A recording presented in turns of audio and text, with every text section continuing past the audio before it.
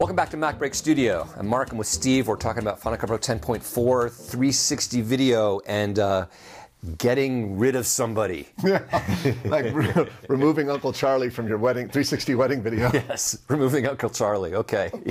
Well, you're going to find this tip really useful, particularly if you work with interview subjects in 360. In fact, there's not a right or wrong way to do an interview. In a standard flat interview, the subject has an interview off camera and the person being interviewed is looking past the camera.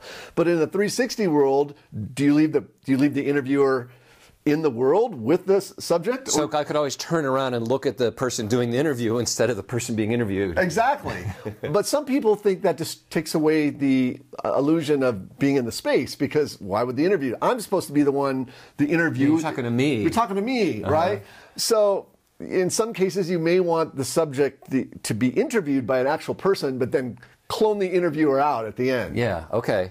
So you can get rid of them. Exactly, you can get rid of them. And you're going to show us how to do that. I'm going to show you how to do that. Great. All right, so here we have a shot of the lovely Jocelyn.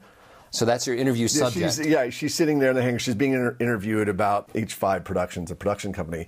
And if I swing around here, there's her husband, Travis. Oh, by the way, he's not holding the baby like that on purpose. She's just, okay. She just wants out. Out, right. Right, so he's interviewing her. He's interviewing her, exactly. And they couldn't get a babysitter that day. That's all right. He's the interviewer. So you're going to get rid of two people. Yeah, good point. We're going to get rid of two.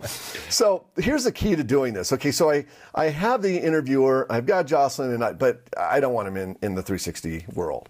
So Travis, he shot a clean plate of the sphere. Of the environment. Okay. And the key is, when you shoot this, make sure that there's, like, ideally no movement. There's nobody there. And nobody. So if you're shooting it, you can't still be there. You got to turn the camera on. You got to go high. Right. In fact, that's what he did. In fact, if I turn on skimming, you'll see that he runs away. He hides. Okay. And he hides. But this is really important when you're shooting 360 to get a clean plate.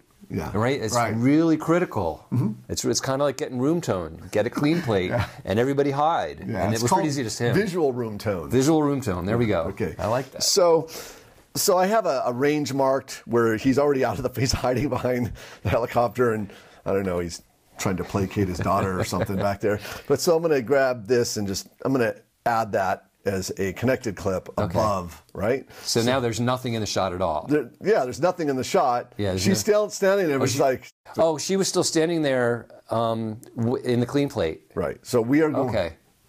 So, but we're going to go and we're going to clone him. We're going to go ahead and remove him by just adding a crop.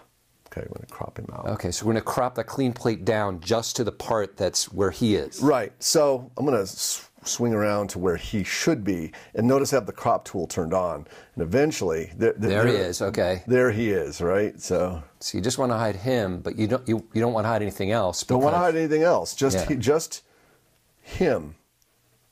So I'm just going to use these crop boundaries to just get. See, maybe just leave his head in there. Well, okay. So we're not going to leave his head in. And you want him to be big enough in case he moves around a little bit, right? Right. So now we have him cropped out, but he's still asking the questions. She can still respond. And she's responding, yeah. Because in the clean plate, she's just standing there. Right. In the actual interview, she's talking. So she's answering his questions, but to nobody. To nobody. He's completely gone from the shot. Yeah, exactly. So.